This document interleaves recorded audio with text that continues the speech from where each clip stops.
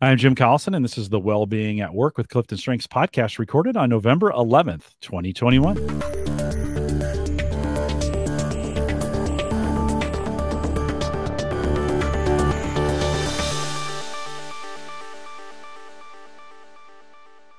In this CliftonStrengths podcast, we look at the strengths, insight, and action planning items from Appendix 1 in the Gallup book, Wellbeing at Work, one theme at a time. And today's theme is Activator. If you're listening live, we'd love to have you join us in the chat room. Link to that right above me there. If you're listening after the fact and you have questions, you can always send us an email, coaching@gallup.com. Dr. Jacqueline Robinson is our host today. She works as a learning and development consultant and is the primary contributor to Appendix 1 in the Wellbeing at Work book. And Jacqueline, always great to see you and welcome back. Thank you, friend. Thank you. We today are looking at Activator, and let's just get started with what is Activator? Give us that definition.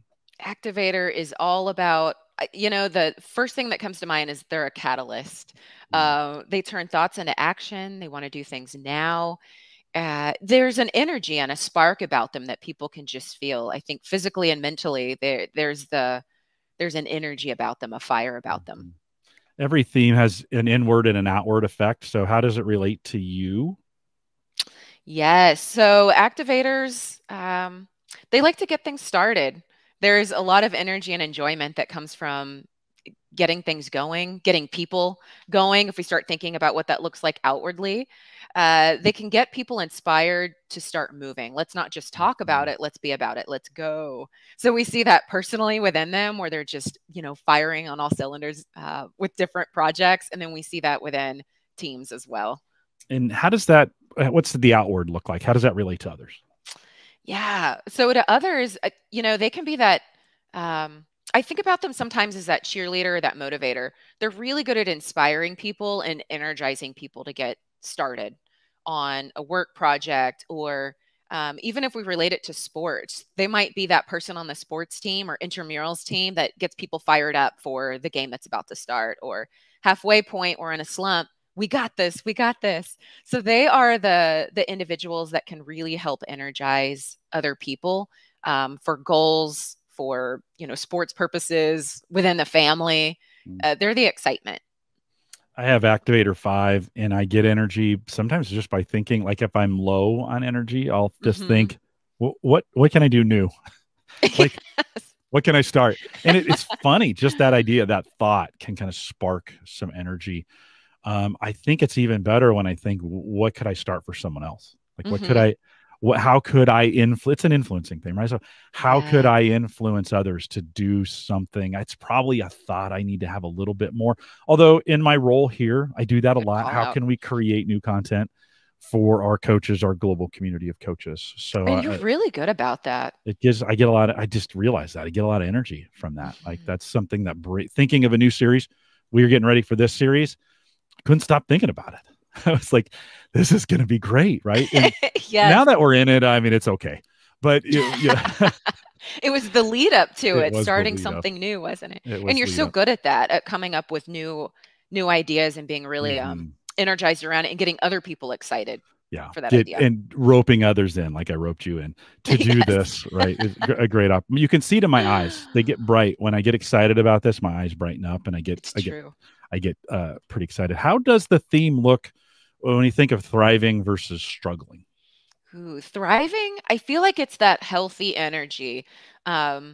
It's energy that might last even throughout the day, where you're constantly excited to be able to get started on something, or to call someone up and share out something that you want to maybe get started on, or something that you're it could be a hobby or interest, and now you're going to dive into it. But I feel like that energy that you can just have throughout the day that's sustained. And other people see it too. So if they need that pick me up because their well-being is down and out, they know that they can call you and you're going to inspire them and re-engage them in what they're doing.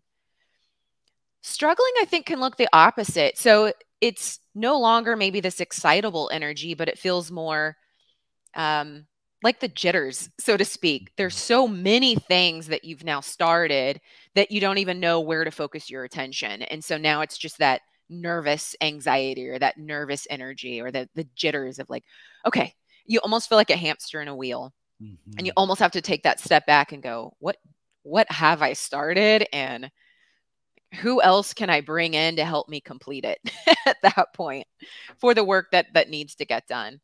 Um, and in the household, even if we relate that back to, what it feels like around family or friends, they might even be able to pick up on that nervous energy or some of the jitters that you have, or they can just see that you're not quite present in the moment. You're thinking about all the different things and your mind is just kind of spinning. I've actually had community people ask me, when I'm struggling in that maybe too many things going on or a lot of things happening at once, worry. I think as Hmm. when you think about well-being, I think worry is one of those early warning indicators because Yeah. listen, when I start new things, I'm not worried about them. Like I don't, it's like, oh, I'm starting too many. I don't worry. But when I've got Yes. so many going and I have that emotion, right? I have that worry or stress, right? Of like, Yes. oh, these things are weighing me down. I've I've had folks see that through webcasts and say, everything all Mhm. right? Like, and so I think that's again that early warning indicator to listen for as we think when it's not when I'm struggling with it. Maybe I've got too much going on or I've bitten off more than I can chew and I start to worry, I start to get stressed. And that's just not a work thing, that right? Yes. That can be in what's going on around us or with family members. Anything else that you want to add on that struggling side? Yeah, you're bringing up the concept of rumination too, where you can Mm. just be up at night ruminating on things that Yes. you've started. Right. Right. And I love what Kathy even said in chat was you want to start things and you can't. And that is going to deplete someone that has activator high when you love being able to get things started. So that's a Yeah. great point. Can you give from the book as we look in Appendix 1? There's some best practices for each one of the well-being elements Mhm. for activator. Can you walk us through one of those? Yeah, so for activator, one that I thought would be beneficial to look at today is just physical well-being, because so many people are experiencing burnout, or maybe they had, a fitness routine or regimen, or they were at least getting outside before COVID, and they've just gotten off track. Maybe they've got Zoom fatigue because they're sitting for a long time. So one thing that I think activators are great at is they can help people get that physical boost that they need to feel a little bit more energized throughout the day. So, when you see a team that needs that boost of energy, maybe encourage them to get up and start moving around, or be that person on the team that says, okay, we're going to take a stretch break. Everyone get up. Let's stretch over, on the Zoom call, or let's take a walking meeting. But they are able, because we see that physical energy, it's very kinesthetic, I would say, with activators. They're really good at being able to boost people's energy. And we're seeing that Mm. people are needing that right now. There's a lot of just lethargic feeling throughout the day if you're just on Zoom all day long. I love that because sometimes we just need movement, and that influencing that pushing forward of just going Hmm. can be, hey, let's go grab something. Let's go Yes. get a cup of coffee. Let's go to lunch. Yes. Can we do a 15-minute call? Like Hmm. we're not always in person. I've been doing a lot of this lately. Didn't realize it was the activator of, I just had one come in this morning. Hey, I've got a question. Can I call you? Like Yes. literally, can I call you? And it just has been one of those things that kind of keeps it rolling, keeps it moving, keeps it happening. Hmm. Anything else that you'd add to that? No, I love that, and I've seen so many examples of folks doing that throughout the last couple of years. Let's go get a juice together if they're working on site. Hey, let's have a walking meeting. I don't care if you're out of breath, like that's fine. Let's walk and move around as a Yeah. team on this Yeah. call and not just be on Zoom. Hey, let's go do yoga together. Let's go play tennis. Um, so many different ways that I've seen Yeah. people really activate and get their blood moving. Or hey, let's just take a 15-minute break. I've built that into the meeting. Come back in 15 minutes and we'll get started. I don't know if you've ever harvested this is going to be really obscure, a marigold seed. Like if you have marigold plants, No. and when after they've been pollinated, they dry up and just bend over, and then you just kind of pull them off the plant. If you put that in between your fingers and rub it, all the seeds come out, right? And it's super satisfying. Like it's one of those kinds of things. And so I've been taking breaks. I need a 5-minute break. I go to the backyard. This is the season, right? It's Yes. getting cold, and I'll just harvest a few of those seeds, and it's incredibly satisfying. and it's an activator moment because Mm-hmm. I'm just deciding, okay, I'm just going to go do this, and I put him there, get him ready for next year. But it's that kind of movement for myself. And Yes. then I could also I mentioned that to my daughter-in-law, and they have some plants at their place, and when she's walking with the kids now like to pick them and get just kind of pull the That seeds out tactile for moment. others, right? Doing it for others. So I think there's some great opportunities there, when we think about that. That's wise. You actually bring up a good point too of just some people, because you're doing something that was tactile, it reminded me that some people will just have things they can play with at their desk Right, worry stones that they can just rub on that just right. helps create some form of movement. Yeah. What we, else were you I was going thinking to say, in? I was just going to remind everybody there's the four other elements are in Appendix 1. And so if you want to go back to that, as you're thinking about that, if you have Activator, you're trying to help activators, great opportunity to go back through and review those. With Activator, then let's focus this. I kind of mentioned this and we'll use it as a transition. When we think about helping Mhm. others, how can we use Activator either in managing or being on a team or as an individual? Yeah, I think, well, as a manager, one thing that activators can do is just pay attention to the energy of the team.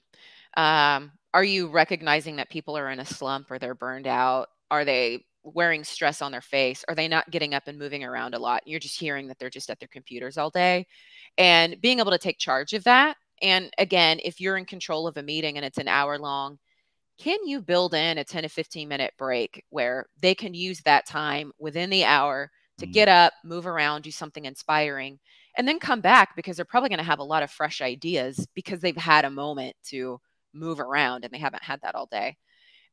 Encouraging them, what are some things that you're inspired to do? And let me help you activate on that. And then last but not least, I think is just if they have, you know, physical goals for themselves, being that cheerleader and that motivator. Hey, and you hear that. Maybe they're saying, oh, I want to get back on my fitness track. Okay, I'm mhm. here. How about I check in with you and our one on ones just to see how that's going? Those are the first three things that automatically come to mind if I think about a manager with Activator. What about as being on a team? Yes. Activators are really good at just bringing the energy. Um, Calling up an activator if you can, just to say, hey, I just needed someone to talk to. Let's take five. And, activator, you've probably seen those people as an accountability buddy. You can tell they're in a slump and you just want to be there for Mhm, them. mhm. Your energy alone just kind of gives off a vibe to other people. And I think even just calling them up, hey, let's take five. How are you? What are you working on? How can I support? Can be that extra push to get them energized. And within a team meeting, just inspiring people through movement or through action if people are talking and not getting enough done. And if needed, it's not always needed. Yes. Yes. It's not always needed. Sometimes you got to simmer Activators, down. activators, my people. Just sometimes it's not needed. Just sit tight. You'll be okay, right? Hang tight. What about as an individual? Um, I think this goes back to a conversation you and I had even had last week. Where is the energy going for someone with activator? Because there is that natural energy, but what makes you really excited? Or do you have that smile on your face and you can't stop thinking about it in a positive way? Paying attention to where that energy is for you. So if you are experiencing some form of burnout and poor well-being, you can take a pause, which isn't always easy to do as an activator, but take that pause and go, yeah, what does get me really fired up and excited for the day? And try to find more opportunities to do that. In Appendix 2, we spend a bunch of time. We have a framework for you there. I think there are some great questions in there in Appendix 2. Let's walk through that framework as we think about through these elements, these Mm-hmm. 5 elements working through. Ask yourself, Jacqueline, walk us through that just as kind of a discipline of that section. Yes. So if I think about ask yourself, one great question that you'll find in Appendix 2 is how do I incorporate activity into my workday? Mm, It has been, I would say, particularly difficult just in conversations I've had with activators to have to sit still if they're working from home on a computer all day. And they are typically in a role where they can move around, walk and talk to people on site, off site. So, one thing to ask yourself is how do I incorporate activity into my workday? One thing then to ask team members is, how can we support each other's physical well-being? So they can help you incorporate activity, but you can also help them incorporate activity. And then one best practice that as an individual and as a team member you might want to consider is building in breaks within your workday so that you can get up and move around and get those fresh ideas going, get the blood flowing.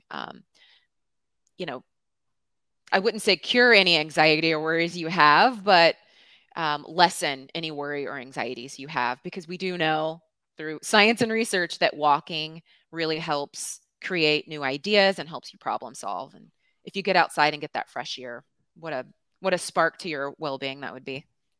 I love that framework. Ask yourself. We have a bunch of questions in there.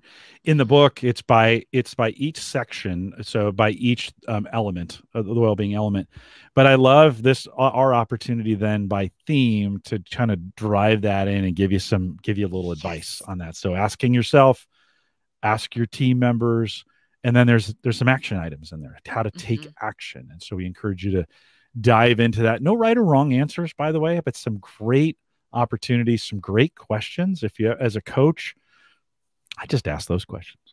Like that's what that's what I would do. Like if it were me, element of well-being. I mean, you can't go wrong. Yeah, they're there. So pick that up. Jacqueline, anything else we'd add before I close it? That's on my mind. All right. Yeah, sounds good. We want to thank everyone for joining us. With that, we'll remind everyone to take full advantage of all the resources we do have available. We have a lot of them available in Gallup Access. Just head out to gallup.com/CliftonStrengths. Pick up your copy. Wellbeing at Work is available in most places. For coaching, master coaching, and become a Gallup certified strengths coach, you can send us an email, coaching@gallup.com. We'll get you set up for that. Follow us on all these webcasts, regardless of when or how you're listening to it, gallup.eventbrite.com. And you can find us on literally any social platform by searching Clifton Strengths. We want to thank you for joining us today. By the way, if you found this helpful, we'd ask you to share it. This is in the recorded version. This can be super easy to share. So we'd ask you to share it. If you're listening live, stay around for a little bit of a post show. With that, we'll say goodbye, everybody.